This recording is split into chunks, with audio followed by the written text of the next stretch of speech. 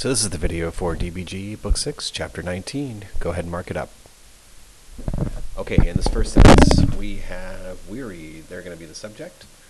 In terms of verbs, I see akeperunt and communicant.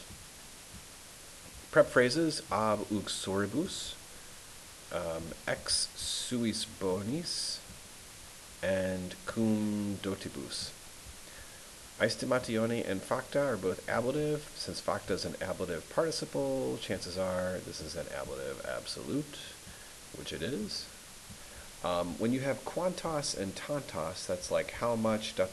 so much. You can sort of think of quantos to akeperunt as a clause in and of itself. Maybe it's just better if we just translate it left to right, though. So here we go.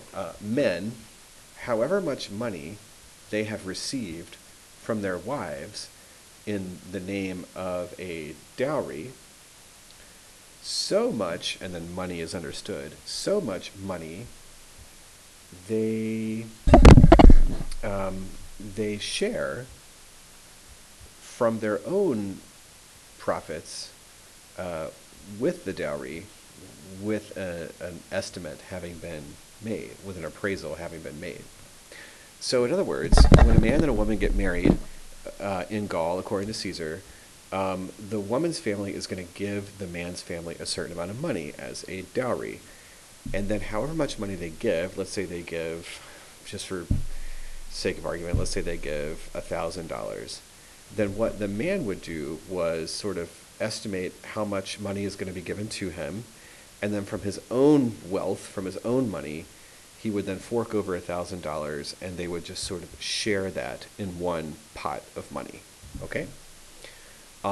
So, however much money the men received from their wives in the name of a dowry, so much money they share with the dowry from their own wealth with an appraisal having been made. Okay. Now, from huius to servantur, I see two verbs. Habetur is one, and servantur is another. There's going to be some kind of subject change because we go from singular to plural. The subject of habetur, the only thing that looks nominative to me would be ratio, and the subject of servantur, we're not really clear on. It could be fructus, which means profits, but that us with the long mark, fourth declension noun, could be nominative plural, or it could be accusative plural. So let's piece it all together. I see that huius and omnis and pecuniae are all next to each other. Those all look genitive to me. And so let's start with ratio. An account, it literally is held. An account is held conjunctum, jointly, of all of this money. And since servantur means to guard or preserve, or even to save, and fructus means profits, I'm going to assume that this is the DO, and the subject would be the man and the woman, and they save the profits. Okay? Now going from utor all the way to pervenit, I see superavit. Uter, means which of two if you're talking interrogatively. And if not, then here it's really focusing more like a relative, like the one of two. Superavit, it's really hard to tell this. You just have to take my word for it. It's syncopated for superaverit. It's a future perfect. You hardly ever see those.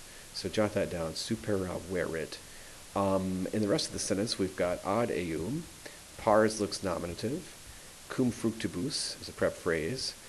Superiorem temporem, genitive. And then pervenit would be some sort of main verb. And the subject would be here, uter. So the one of them, it's almost like you have to add in who or something like that. So the one of them who will have survived in life, to that one, part of each comes with the profits of previous years. Now, what that means is pretty much anybody's guess, and there's been a lot of discussion about that I'm not going to bore you with. But basically, whoever dies first then gets pretty much all of that money that was set aside. Plus, I'm assuming that means that money has been gaining interest over the years.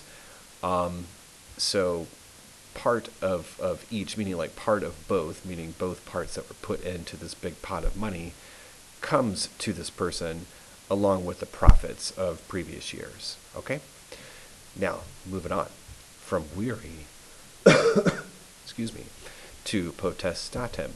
I see a prep phrase with in uxores, just like with in liberos. Habent is a main verb. Potestatem would be a direct object. Vitae and necis both look genitive, and then the only thing that's left is weary, men. Subject, men have the power of life and of death over their wives, just as over their children. Semicolon. Moving on. We do have some sort of circumstantial clause here, or cum clause. De cesset would be the main verb of this cum clause. And inside the clause, pater familiae is the subject, modified by natus, and then illustriore, note the IOR, comparative, is modifying loco.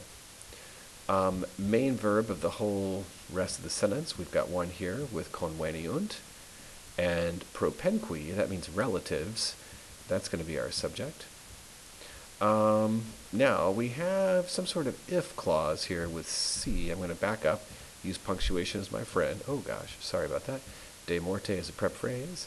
Res seems to be the subject. In suspicionem, a prep phrase.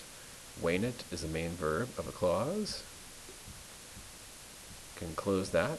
And then the then part, we have habent is the main verb. Quaestionem is a direct object. Two prep phrases with de uxoribus and in servilem modem. Then we have another if part. It si compertum est. Compertum est would be the main verb. And the then part, interficiunt, would be the main verb. And all I can say really is that igni omnibus tormentis, all of those look ablative to me. And excruciatas is a participle that is accusative plural, and it's feminine, so it's probably describing women. So back to the beginning. So we know men have power of life and death, and when the head of the household, born from a, it's comparative here, so we would have to say born from a more distinguished place, dies, or died, literally, because it's perfect tense. So when the head of a household born from a more illustrious place died, his relatives come together, and if the thing comes into suspicion concerning his death, they have an inquiry concerning the wives in the manner of a slave, meaning they would torture the wives. So if there was anything suspicious about the way that this more distinguished person died, they would torture the wives. And si compertum est, if it was found out with certainty, in other words, that the wife killed the husband, if it was discovered, or I should say wives plural, if it was discovered with certainty, they would kill them, meaning the wives, excruciatas, having been tortured by fire and by all torments. Oh boy. Now moving on. Speaking of death and funerals, we've got this sentence here, funera tu sumptuosa. I see a prep phrase with pro culto, and really, kind of includes gallorum there. Sunt would be the main verb. Funera is going to be our subject. And Magnifica and Sumptuosa are both describing the funerals. Excuse me. Pro in this sense usually means like on behalf of, in front of, for. It can also mean in proportion to, and that's probably what it means here.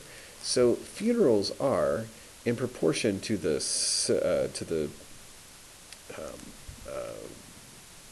to the civilization of the Gauls.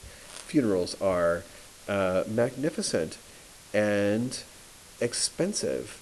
So I think what he's saying there is, in Roman terms, we really wouldn't think that their funerals are very magnificent and expensive, but in proportion to the civilization of the Gauls, they certainly are magnificent and expensive. So then here we have from Omnia. Let's take it from Omnia. Really, I think we're going to have to go to the end of the sentence, but we'll go from Omnia to inferent. I see quae is going to start some sort of clause, and I'll probably end that at here, arbitrantur, main verb of the clause, arbitrantur. Inside the clause, you've got fuisse, that's an infinitive. And then prep phrase enignem, inferent, would be the main verb of the whole sentence so far. Omnia is probably going to be a direct object. The subject would be the Gauls. What do? And they bring into the fire all things which they think were, and then you have to kind of add in a word. They think were dear, I guess.